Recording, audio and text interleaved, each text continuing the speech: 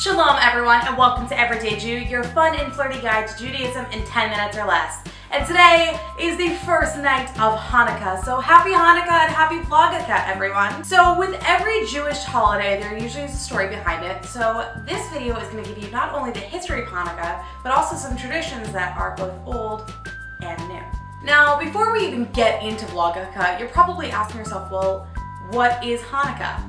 And I'm glad you asked that. So today I will be telling you the story of Hanukkah. Now with many Jewish stories, it all started a long, long time ago. So many, many years ago, there was the Jews living in the Greek Siberian area of the world. And at that point in time, the king had said to the Jews, I'm not going to allow you to participate in any of your traditions or your religious beliefs anymore. You have to follow by our religious beliefs and our traditions. The Jews were not going to have any part of that. And the person who started the uprising against them was named Judah Maccabee.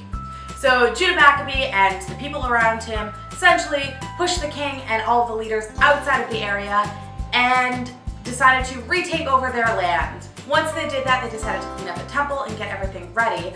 And they decided to light a light in the temple that would last forever. But unfortunately, they only had enough oil to last one night. So they lit the oil lamp and prayed for the best.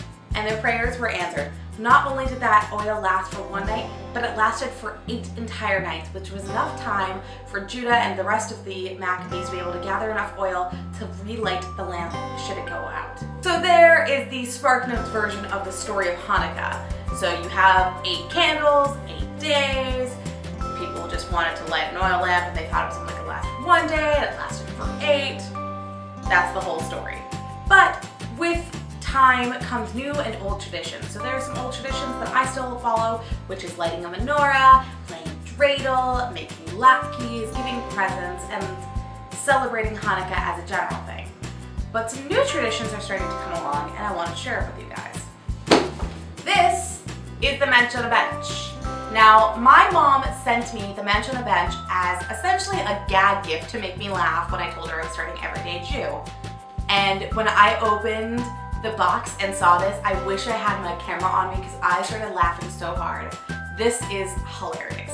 So let me just tell you a little bit about this guy.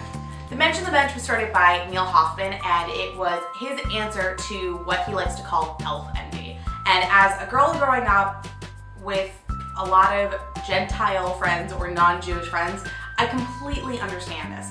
So the Mensch on the bench, or Moshe, as he likes to be called, is the Jewish version of Elf on a Shelf. So you can get this guy at Target, you can get him online, you can get him at Bed Bath & Beyond, and he comes with a little doll as well as the story of the Mensch on a bench, which is the story of Hanukkah.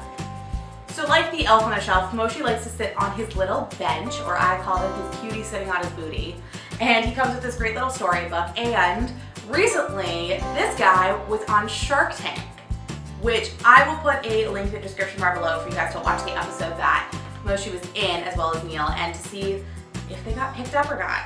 Now the cool thing is, if you want to pick up your own Mensch on a bench, there is a coupon code that is happening right now. If you use the coupon code OIVE, you get 20% off your order, and that was a Shark Tank and Hanukkah exclusive, I believe. I always love incorporating new traditions into my life, and I definitely think that Moshe will become a huge part of my family and my friends and my Hanukkah traditions from now on. I even took this little guy to Disney with me, and here are some photos. We have got a lot of compliments. People kept on asking what he is, and I think that kind of has a lot to say with a lot of people not knowing what Hanukkah is. Even today, when I went to go to Target, there was barely any Hanukkah stuff left, or in general at Target, which is kind of sad because I love sharing my holidays with my friends, and I think that Moshe is definitely going to be able to be a part of how I can share it with my friends, as well as with Everyday Jew and Vlogukkah. So there you have it, the story of Hanukkah, and you got to meet my little buddy Moshe, who will be coming along during Vlogukkah with me. And I hope you guys are ready to celebrate these next 8 days of the Festival of Lights with crafts and food and stories. Thank you guys for watching. Don't forget to give this video a big thumbs up if you're celebrating Hanukkah, or even if you're not and you just want to watch the videos. Make sure you subscribe because over the next 8 days, as I said, there's going to be a new video every day, and I'll see you guys next time. Want to say bye, Moshe? Bye, everyone. Hanukkah, oh Hanukkah, come light the